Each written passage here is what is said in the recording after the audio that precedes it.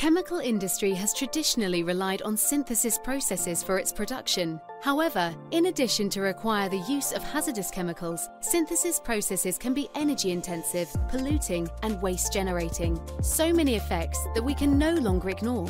For both everyday and specific purpose products, the manufacturing process has a significant role on addressing these challenges. What if we told you that new type of processes can help us do so?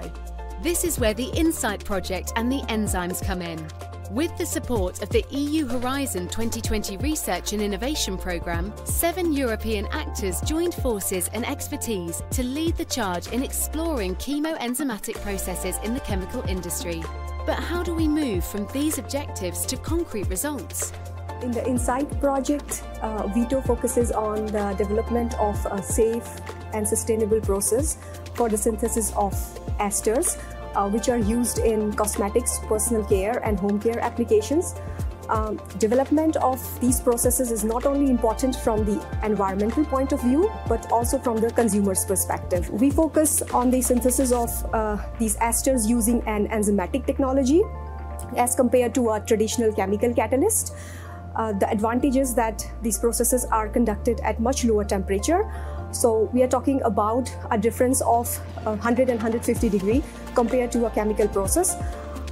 This brings a huge benefit in terms of resource and energy efficiency, but also safety at the production plant.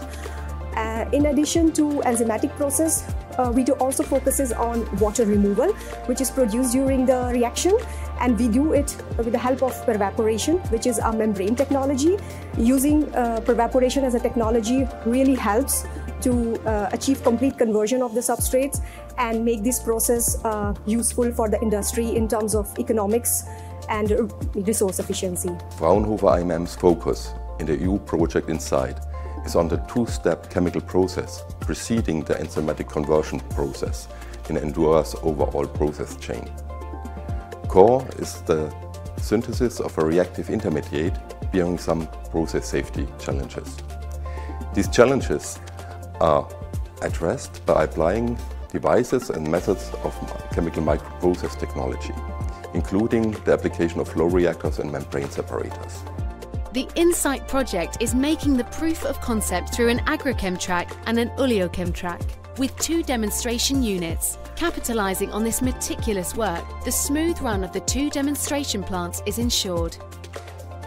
Hello, I'm Francesco Tozzi from Endura, and we stand here at our Ravenna works, where one of the 2 demo plants of INCITE project has been installed.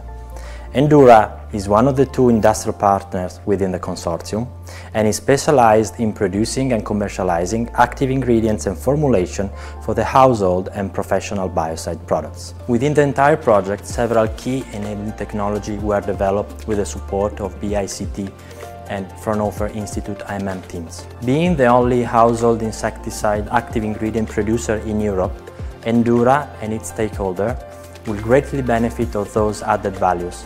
This innovative project is also about learning experiences for the partners. By joining their forces, they create a dynamic environment for knowledge transfer with high value. Hello, I'm Stijn van den Broek. I'm a project manager at Ghent University. I'm involved in the INCITE project in work package 8, where we are making the training modules.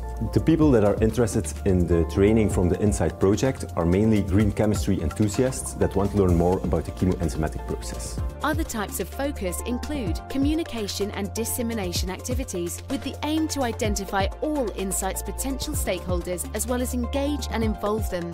Furthermore, in link with Processes for Planet, ASPIRE, the agenda to make European chemical industry climate neutral and circular, a sustainability assessment is performed to evaluate the environmental performance of the project.